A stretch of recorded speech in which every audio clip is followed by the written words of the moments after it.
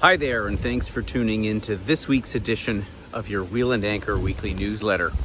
This week, I'm delighted to be coming to you from another of our Wheel and Anchor destinations. I'm here in Helsinki, specifically on the fortress island of Suomenlinna, which is just off the coast.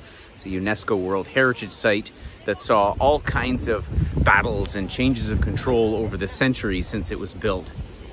The theme for this week's newsletter is all about the summer of chaos, and I hate to be the bearer of bad news. I'm generally somebody that's an optimist, as you well know, particularly if you've been following me over the last couple of years through the pandemic. But I thought it was a good time to address what's happening out there in the travel industry, specifically with regards to airlines. And I think we've all been reading the headlines about what's going on: chaos at airports, chaos with flight cancellations, delays, baggage being lost. And this is truly a worldwide phenomenon, but it's not just been happening certainly in North America, but throughout Europe as well. Asia, from what I've heard, has been a little bit less affected, but nevertheless, it is a global situation. And so between airlines, filing for bankruptcy, like Scandinavian Airlines did earlier this week, on top of a crew strike, as well as, of course, the capacity issues. And that's what really underlies it all, is the fact that the demand for travel this summer, so quickly after we've emerged out of the pandemic, it frankly caught the airlines by surprise. And listen, I'm the first one, and I tend to be very critical of airlines, particularly our domestic ones at home in Canada. But at the same time, I think that we have to play a little bit of devil's advocate and understand exactly what's gone down. As I've said in previous newsletters, and as I think is general knowledge about the travel industry, is that there was a mass exodus, a layoff of people during the pandemic, of course, when the tourism industry absolutely collapsed. And the fact that it's rebounded so quickly has caught people off guard. There's a number of other factors at play here. Of course, energy prices are having an impact on things as well. And so what does it mean for you to travel? If you've already booked plans to travel this summer, you can expect the worst. And hopefully you'll have a better situation than that. I've certainly heard from lots of people who've, flown from airports in Canada and have not had any problems and said, what's the big deal? I don't understand. At the same time, many of our members have been affected by some of the challenges, having had flights canceled and rerouted and massive delays. So we've seen all sides of the spectrum. Myself, I didn't mention it earlier, but a European carrier lost my luggage. I chased it literally around Europe for 3 weeks, finally picking it up on the other side of the continent, and amongst hundreds and thousands of bags that were in the airport where I finally retrieved my luggage from. So I think those of us that have been traveling have seen the impact of what's going on.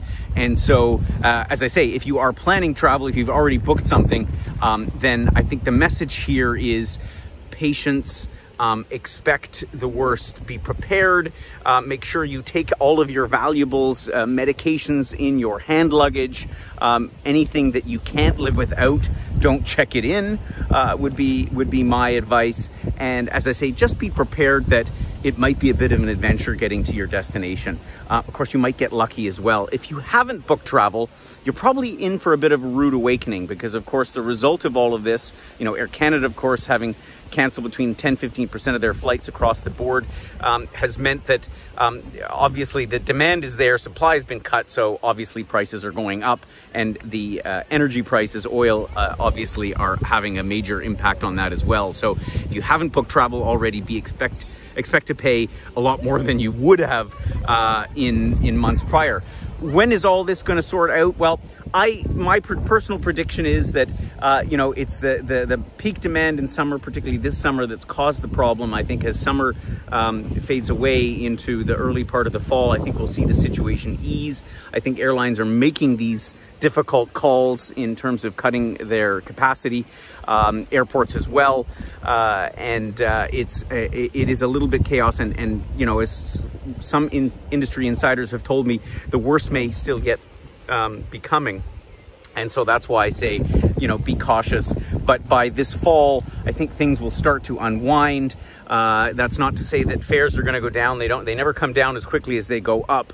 But I think that we'll start to see some improvement in the situation. And so I'm optimistic,